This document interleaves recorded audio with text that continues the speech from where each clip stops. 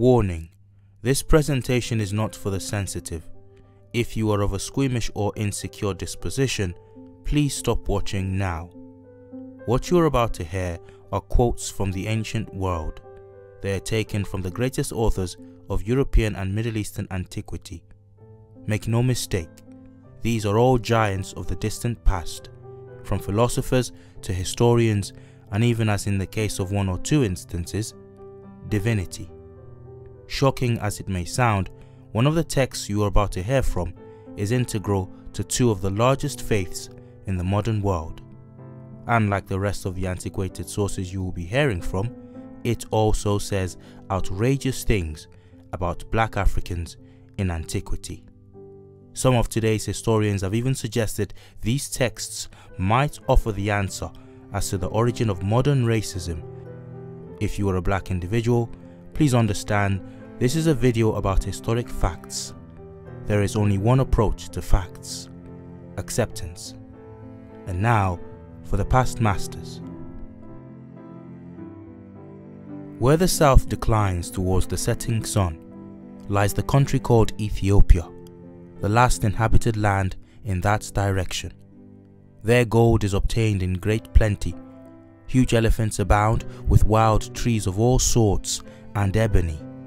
And the men are taller, handsomer, and longer lived than anywhere else.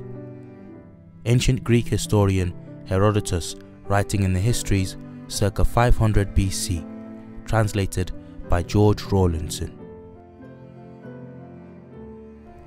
When Cambyses, the king of Persia, had made up his mind that the spies should go, he forthwith sent to Elephantine for certain of the coast dwellers who were acquainted with the Ethiopian tongue. As soon as the coast dwellers arrived from Elephantine, Cambyses, having told them what they were to say, forthwith dispatched them into Ethiopia with these following gifts: a purple robe, a gold chain for the neck, armlets, an alabaster box of myrrh, and a cask of palm wine. The Ethiopians to whom this embassy was sent are said to be the tallest and handsomest men in the whole world.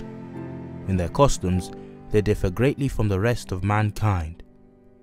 The coast dwellers, on reaching this people, delivered the gifts to the king of the Ethiopians and spoke as follows: Cambyses, king of the Persians, anxious to become thy ally and sworn friend, has sent us to converse with thee, and to bear thee the gifts thou seest, which are the things wherein he himself delights the most. Hereon the Ethiopian, who knew they came as spies, made answer: The king of the Persians sent you not with these gifts, because he much desired to become my sworn friend. Nor is the account which ye give of yourselves true, for ye are come to search out my kingdom. Also your king is not a just man, for were he so, he would not have coveted a land which is not his own, nor brought slavery on a people who never did him any wrong. Bear him this bow, and say, The king of the Ethiops thus advises the king of the Persians: when the Persians can pull a bow of this strength thus easily, then let him come with an army of superior strength against the long-lived Ethiopians. Till then, let him thank the gods that they have not put it into the heart of the sons of the Ethiops to covet countries which do not belong to them. Once again, ancient Greek historian Herodotus in his histories circa 500 BC, as translated by George Rawlinson. Certainly the Ethiopians are loved by the gods because of justice. This even Homer indicates in the first book by the fact that Jupiter frequently leaves heaven and feasts with them because of their justice and the equity of their customs. For the Ethiopians are said to be the justest men, and for that reason the gods leave their abode frequently to visit them. Roman author Lactantius Placidus, writing between 350 to 400 AD. Ethiopia was the first established country on earth, and the Ethiopians were the first to set up the worship of the gods and to establish laws. Stephanus of Byzantium, writing in the 6th century AD. Now the Ethiopians, as historians relate, were the first of all men, and the proofs of this statement, they say, are manifest. They say that they were the first to be taught to honor the gods, and to hold sacrifices and processions and festivals, and the other rites by which men honor the deities, and that in consequence their piety has been published abroad among all men, and it is generally held that the sacrifices practiced among the Ethiopians are those which are the most pleasing to heaven. They say also that the Egyptians are colonists sent out by the Ethiopians, Osiris having been the leader of the colony. Greco-Roman writer Diodorus Siculus, in a library of history, circa 80 to 20 BC.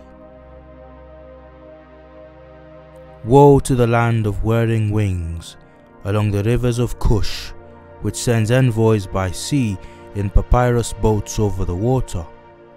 Go, swift messengers, to a people tall and smooth-skinned, to a people fed far and wide, an aggressive nation of strange speech, whose land is divided by rivers. The book of Isaiah chapter 18 verses 1 and 2, circa 8th century BC, as translated by the New International Version. Are ye not as the children of the Ethiopians unto me, O children of Israel? saith the Lord. Have not I brought up Israel out of the land of Egypt, and the Philistines from Caphtor, and the Syrians from Ker?